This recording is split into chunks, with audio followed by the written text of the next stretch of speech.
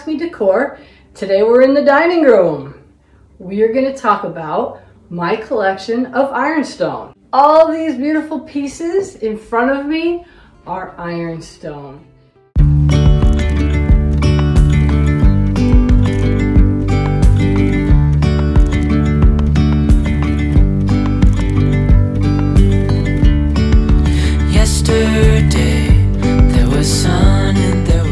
Thanks for joining me today, and if you're new here, welcome. Please hit the thumbs up button and the subscribe button. It really helps. So ironstone is a porous earthenware. There's no iron in it at all. It was first made in England, basically made for settlers, eventually caught on to the American farmer. People who didn't really have a lot of money, they were buying this. The reason was because it is very thick and heavy and durable. Storing everything within.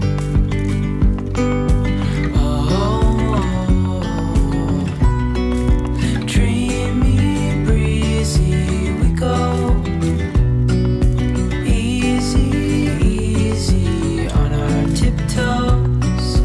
Undercover agents of the other. Most ironstone has a maker's mark on it. So on the bottom of the ironstone, I will show you right here, you can see a mark there that tells you where it was made, who made it, and by the mark, you can usually research and find out what time period it was made in.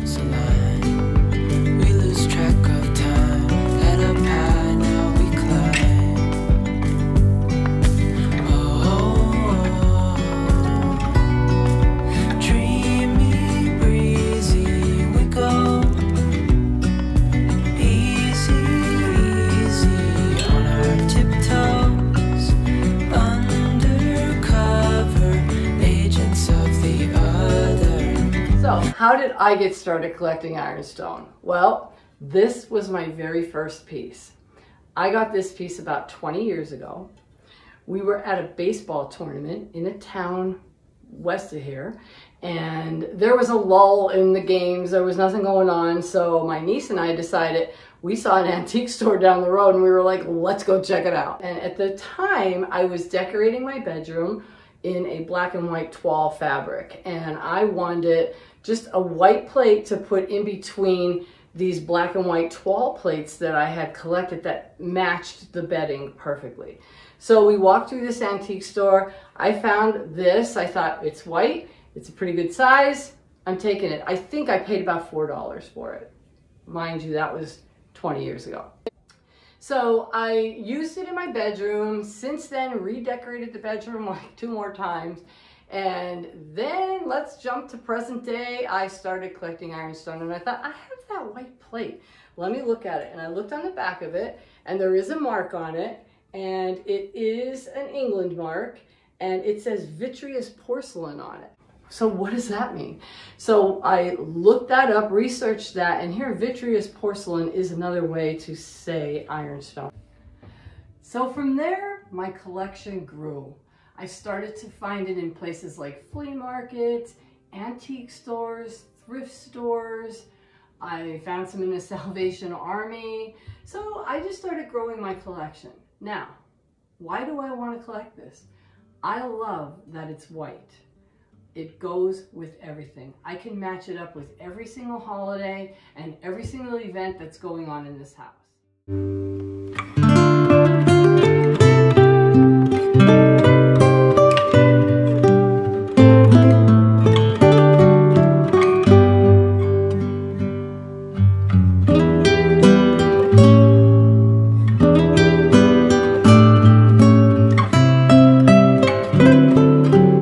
Second reason, it has this rich history.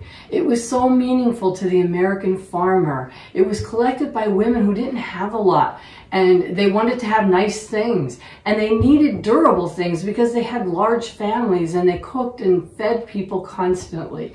I love the history of it. Third reason I love it is because I can mix and match it. I don't have to have all the same pattern. It's white, some of it is cream color, but I can gather all these different pieces from all these different places. I can set a table with it. I can use it for a family event, an cookout, whatever I want to, a holiday, and it all looks great together. So, how do you care for it? Very simple. You can't put it in a dishwasher. You have to hand wash these pieces with dish soap. And if you do that, they'll last another 100 years. There are some pieces that you will see. I want you to see this cake plate that I have. There is some staining on there and some grazing. I don't know if you can see the grazing. That's like all those little cracks in the finish. Grazing to me is a good thing. It's something that gives the pieces character. I love that. If I see a grazed, very grazed piece, I'm all for it. Now this piece has that dark spot in it. What you can try to do with that is you can use peroxide to try to get that out. You can use denture cleaner or toothpaste to try to get it out, or use your mild detergent and see what happens. Most of the stains you won't get out, and I'm okay with that because these pieces are, some of these are over 100 years old. I'm okay that they have a couple spots, They're still useful and beautiful. Now I hope you stick around till the end of the video because we're going to take a walk through my garden. All of the flowers are blooming right now. It looks amazing. We're going to pick some flowers, we're going to bring them in, and we are going to do a floral arrangement with fresh flowers from my garden in one of these pieces of ironstone. So if you're interested, stick around. You're not going to want to miss that.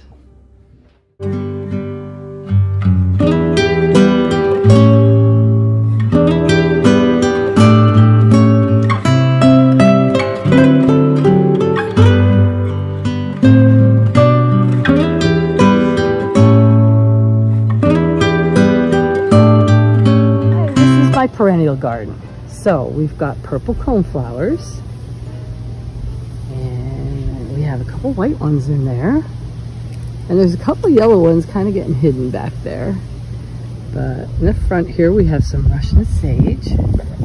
Like I said, everything is blooming. It looks so great. And we head over to here, and this is our bee balm. The hummingbirds love this. They feast on it. Then right here we have some brown-eyed Susans. And then we have some lambsir. My lambsir is kind of looking a little sickly right now. It doesn't do well when the rain hits it. So over here's autumn joina. That'll be blooming in the fall, and that will be gorgeous, but we have to wait a little bit for that. There's a hosta going to bloom. Then we've got some Rose of Sharon. And we have some crocus mia. This crocus mia is really beautiful. And the hummingbirds love this too. They feast on this too. Then we have some red hot pokers coming up here. More black-eyed Susans. You can see more purple coneflowers in the background there. And here's our gristmill. And then here is some wild geranium. And that grows so good. It's always so big. Can't even get the lawnmower all the way to the edge of the grass because it grows so big. But in here we have some lupine, and they are doing beautiful. And lots more coneflowers. You can tell I love them. Here's some lambsir that's doing really great. And if we come around this way, we've got more of the brown-eyed Susans. So let's grab some of these flowers and take them in the house. So this is the piece we're going to use. I filled it with water already, and now we're going to make a grid on the top with this masking tape.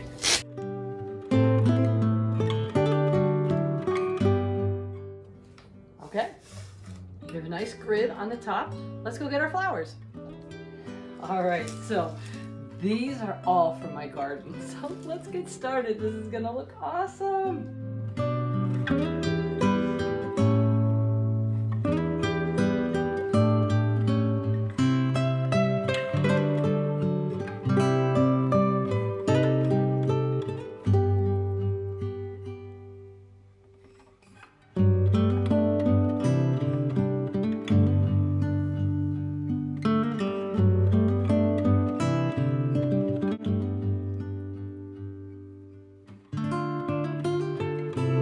I